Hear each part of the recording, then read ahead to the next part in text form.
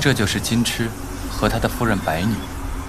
没想到玉虚子竟然用这种手段逼人就范。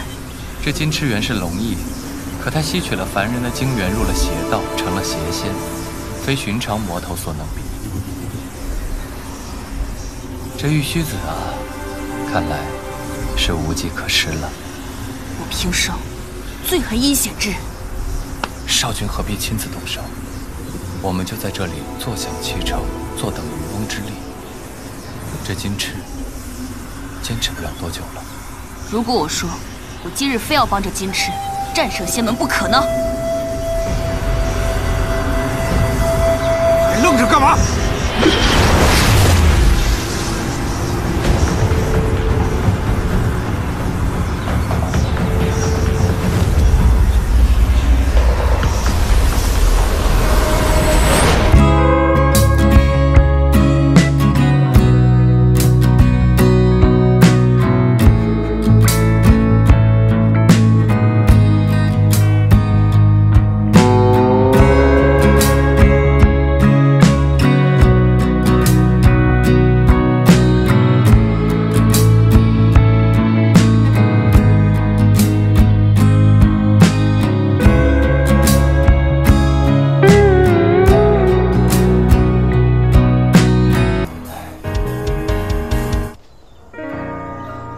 想不到堂堂昆仑的掌门，为了对付妖族，连山下百姓的性命都不顾了。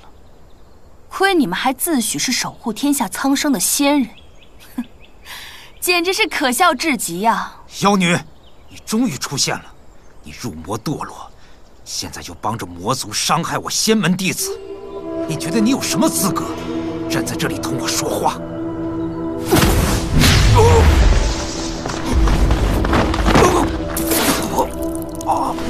师傅，师傅，师傅，师傅！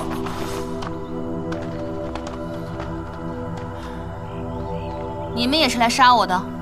你若偏要这么说，那你可太冤枉我了。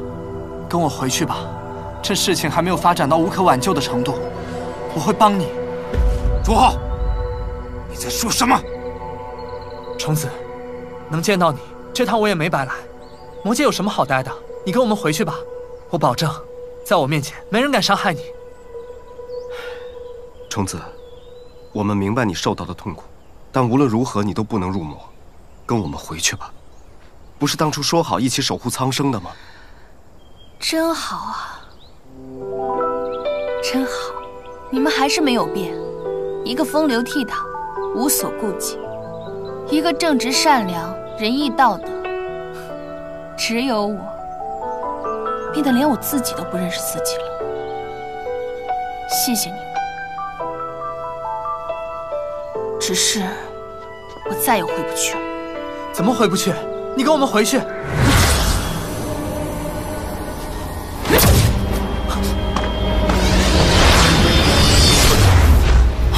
卓浩，你，卓浩，你要杀我，又何必用星残？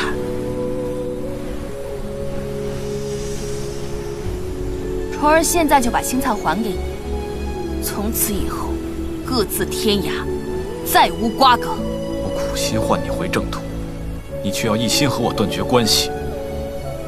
虫儿，你不能再与魔族之人有任何瓜葛。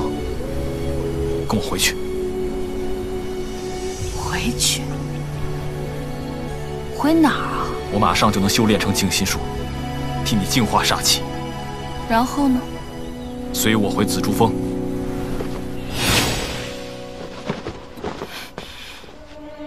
又想骗我回去，再把我关入冰牢吗？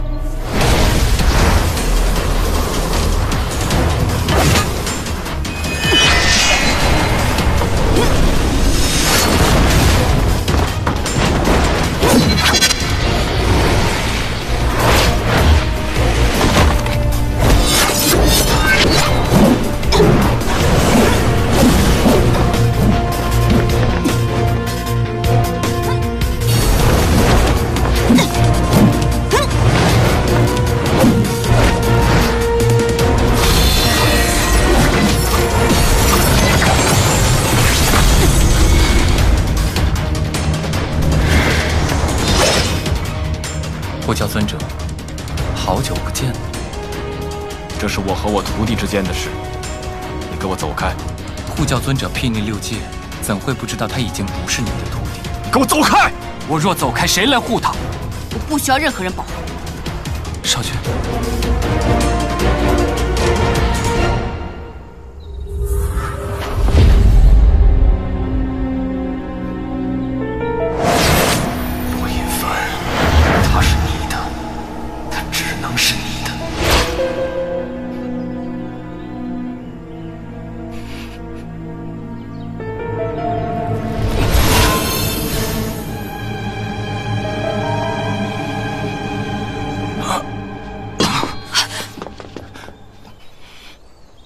你怎么了？虫儿，我今天必须带你走，你只能和我在一起，就算死，也要死在我手里。你还想带我回去？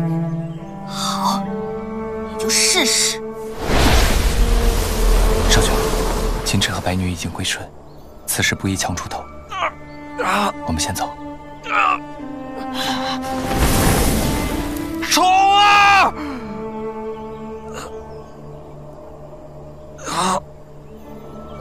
我不要。